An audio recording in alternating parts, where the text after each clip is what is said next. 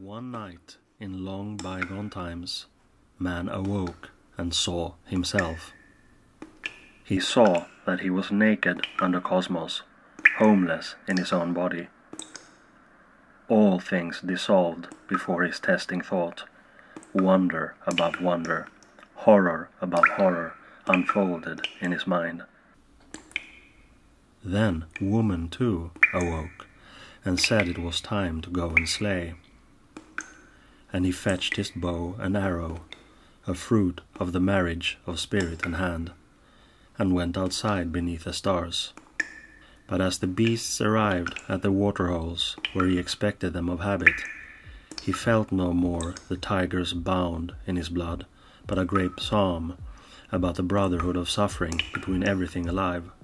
That day he did not return with prey, and when they found him by the next new moon, he was sitting dead by the waterhole. Whatever happened? A breach in the very unity of life, a biological paradox, an abomination, an absurdity, an exaggeration of disastrous nature. Life had overshot its target, blowing itself apart. So there he stands with his visions, betrayed by the universe, in wonder and fear. The beast knew fear as well, in thunderstorms and on the lion's claw. But man became fearful of life itself, indeed of his very being. Life, that was for the beast to feel the play of power. It was heat and games and strife and hunger, and then at last to bow before the law of course. In the beast, suffering is self-confined. In man, it knocks holes into a fear of the world and a despair of life. Even as the child sets out on the river of life, the roars from the waterfall of death rise highly above the veil, ever closer, and tearing at its joy.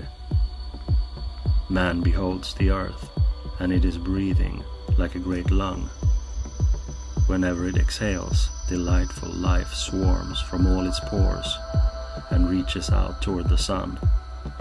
But when it inhales, a moan of rupture passes through the multitude, and corpses whip the ground like bouts of hail. Not merely his own day could he see. The graveyards wrung themselves before his gaze. The laments of sunken millennia wailed against him from the ghastly decaying shapes. The earth turned dreams of mothers. Future's curtain unraveled itself to reveal a nightmare of endless repetition, a senseless squander of organic material. The suffering of human billions makes its entrance into him through the gateway of compassion. From all that happened arises a laughter to mock the demand for justice, his profoundest ordering principle. He sees himself emerge in his mother's womb.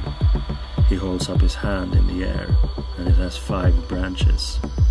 Whence this devilish number 5, and what has it to do with my soul? He is no longer obvious to himself. He touches his body in utter horror. This is you, and so far do you extend, and no farther. He carries a meal within him. Yesterday it was a beast that could itself dash around. Now I suck it up and make it part of me, and where do I begin and end? All things chain together in causes and effects, and everything he wants to grasp dissolves before the testing thought. Soon he sees mechanics even in the so far whole and dear, in the smile of his beloved. There are other smiles as well, a torn boot with toes. Eventually, the features of things are features only of himself. Nothing exists without himself. Every line points back at him. The world is but a ghostly echo of his voice.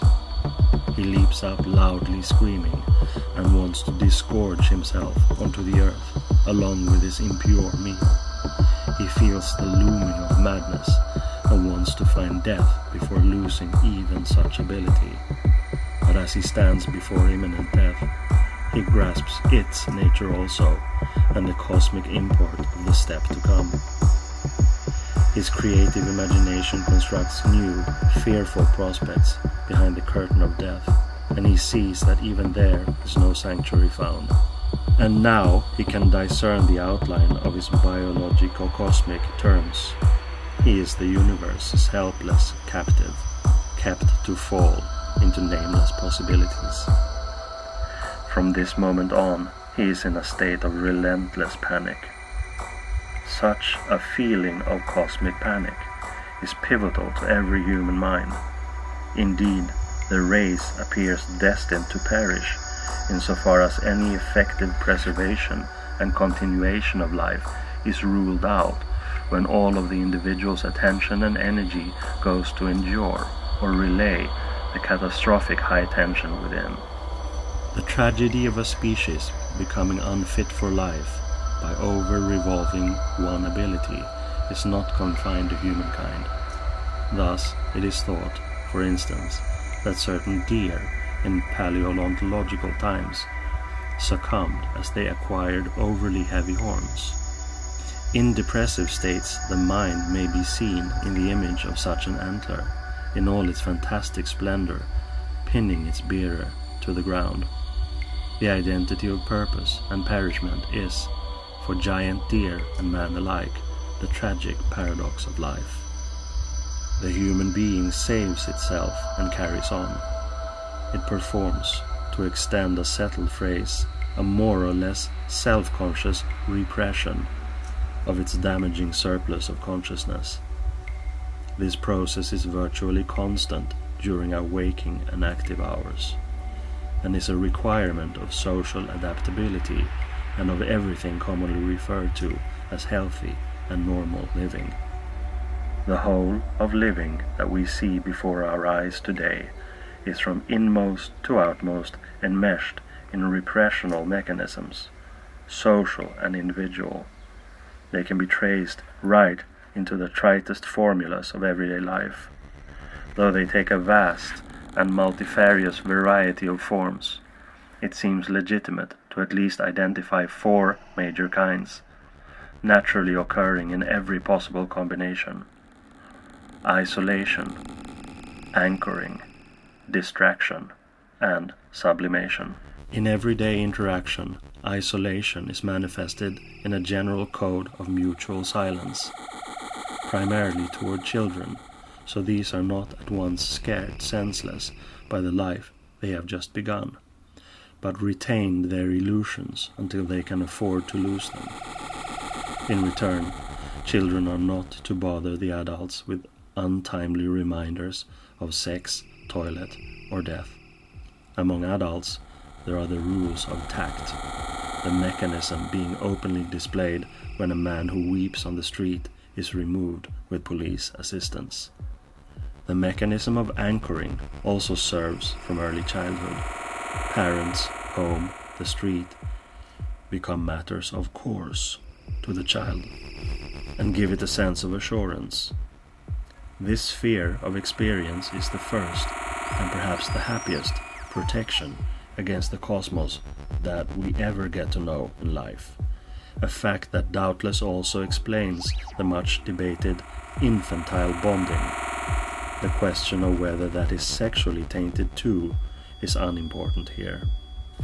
When the child later discovers that those fixed points are as arbitrary and ephemeral as any others, it has a crisis of confusion and anxiety and promptly looks around for another anchoring. Any culture is a great rounded system of anchorings, built on foundational firmaments, the basic cultural ideas. The average person makes do with the collective firmaments the personality is building for himself. The person of character has finished his construction, more or less grounded on the inherited collective main firmaments: God, the church, the state, morality, fate, the law of life, the people, the future. The closer to main firmaments a certain carrying element is, the more perilous it is to touch. Here, a direct protection is normally established by means of penal codes and threats of prosecution, inquisition, censorship, the conservative approach to life. We love the anchorings for saving us, but also hate them for limiting our sense of freedom. A very popular mode of protection is distraction. One limits attention to the critical bounds by constantly enthralling it with impressions. This is typical even in childhood. Without distraction, the child is also insufferable to itself. Mom, what am I to do? Distraction is, for example, the high society's tactic for living. It can be likened to a flying machine made of heavy material but embodying a principle that keeps it airborne whenever applying. It must always be in motion, as air only carries it fleetingly. The pilot may grow drowsy and comfortable out of habit, but the crisis is acute as soon as the engine flags. The tactic is often fully conscious. Despair will dwell right underneath and break through in gushes, in a sudden sobbing. When all distractive options are expended, spleen sets in, ranging from mild indifference to fatal depression. Only a limited part of humanity can make do with mere changes, whether in work, social life, or entertainment. The cultured person demands connections, lines, a progression in the changes. Nothing finite satisfies at length. One is ever proceeding, gathering knowledge, making a career. The phenomenon is known as yearning or transcendental tendency. Whenever a goal is reached, the yearning moves on. Hence, its object is not the goal, but the very attainment of it. The gradient, not the absolute height, of the curve representing one's life. Any grounds of progressive optimism are removed by this major psychological law.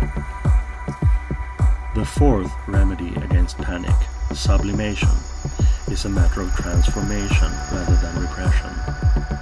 Through stylistic or artistic gifts can the very pain of living at times be converted into valuable experiences. Positive impulses engage the evil and put it to their own ends, fastening onto its pictorial, dramatic, heroic, lyric, or even comic aspects. Unless the worst sting of suffering is blunted by other means, or denied control of the mind, such utilization is unlikely, however. Image. The mountaineer does not enjoy his view of the abyss while choking with vertigo. Only when this feeling is more or less overcome does he enjoy it, anchored. To write a tragedy, one must to some extent free oneself from, betray the very feeling of tragedy, and regard it from an outer, that is, aesthetic point of view. The current phase of life's chronic fever is particularly tainted by this circumstance. The absence of naturally, biologically based spiritual activity shows up, for example, in the pervasive recourse to distraction, entertainment, sport, radio, the rhythm of the times. Terms for anchoring are not as favorable. All the inherited collective systems of anchorings are punctured by criticism and anxiety, disgust, confusion, despair leak in through the rifts. If we continue these considerations to the bitter end, then the conclusion is not in doubt. As long as humankind recklessly proceeds in the fateful delusion of being biologically fated for triumph, nothing essential will change. As its numbers mount and the spiritual atmosphere thickens, the techniques of protection must assume an increasingly brutal character. And humans will persist in dreaming of salvation and affirmation and a new Messiah. Yet when many saviours have been nailed to trees and stoned on the city squares, then the last Messiah shall come.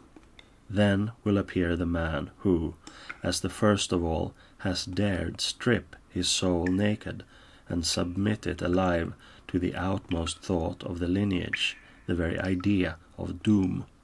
A man who has fathomed life and its cosmic ground, and whose pain is the earth's collective pain.